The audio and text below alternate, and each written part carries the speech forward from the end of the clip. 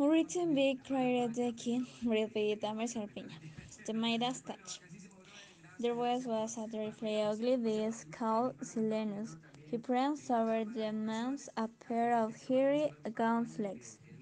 A long tail squeezed behind him, but from the waist of his man more or less. His belly bounced up and down as he ran along. A pair of horns spread out of his bald and shiny head. Often slower traces from his thick and purple lips ensured this delightful creature was a sector. Silenus was a friend of Dionysus. The goal of why Dionysus often uses to gather his will band of followers into the woods for a noisy prize carry. It included satyrs as well, men who were will women of the gods. They wore band drums, blow pace, and horns and crash cymbals, and they danced themselves into mad frenzy. But above all, they liked to drink wine. On time after Silenus had been partying at night, he stranded off the woods into the playgrounds of Midas, king of Phrygia. He lay down beneath the rose bastion and fell into a deep sleep. Around mid-morning, Princess Zoe was walking through the gardens collecting rose blossoms. They saw the hairy hub of Silenus sticking up from amongst the bushes, and she thought that a poor sea god had come into the garden to lie down. As it was dirty and smelled not very nice, she called the gardener when he came. He pulled on the lid and found not God but a cedar. Ugh, ugh, he's horrible, exclaimed Zoe. Throw him on the compost head. It's better as the kill before I do that, said the governor. After all, a suitor can bring good fortune. When King Midas learned that there was a cedar sleeping in the rose garden, he ordered that he be given a bed in the place until the fair winter. The servants carried him a stretcher to the best guest room. There he remained snoring loudly and smelling like well a god for another day. When finally he rose, he strutted into the place's kitchen and nicely demanded cheese, eggs, and wine. The cook wanted to change him a wheel and milk cleaver, but the strutted held him back, saying that the searcher was a guest of the king. Silenus took the wine and went wandering around the place, leaving dirty hops print as he went. When the king saw him, she was horrified. Who or what is this vile creature that's come to stay with us? She asked the king. Midas replied that he was a friend of Dionysus, and everyone must tell him with great courtesy.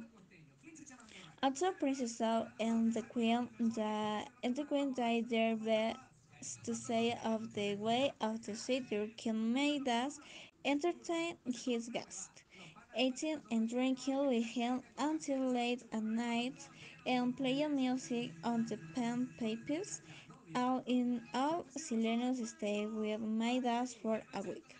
Well, no one was more praised about his show of hospitality than Dionysus because in his eyes anyone who honored Silenus honored Dionysus. A few days after Silenus had left, Midas was walking in his rose garden when he heard some strange but lovely music. He followed the sound and discovered a perfectly beautiful man sitting on the grass and playing a pipe. He knew right away the stranger was on the gods and he fell down on one knee. The god said, "God, old man, I don't want for ceremonies. I wish to reward you with gifts. Would you like more than any other in the world? Parrot is really windy, but I can't after the wine comes or some. I need money, said Midas. Money. What good comes of money? Asked the god.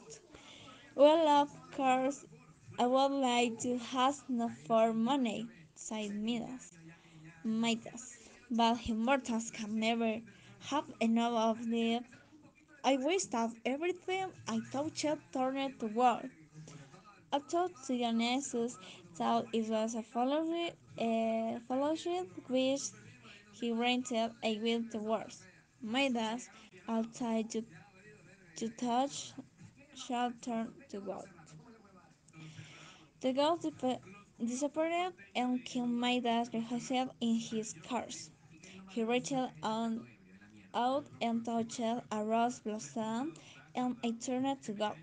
He picked up a stone and tried to become golden. Even a coal of air became gold. He plucked an apple from a long branch and it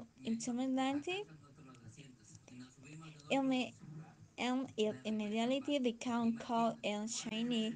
He held it in his hand and said, "Oh wow, poor or perfect it is."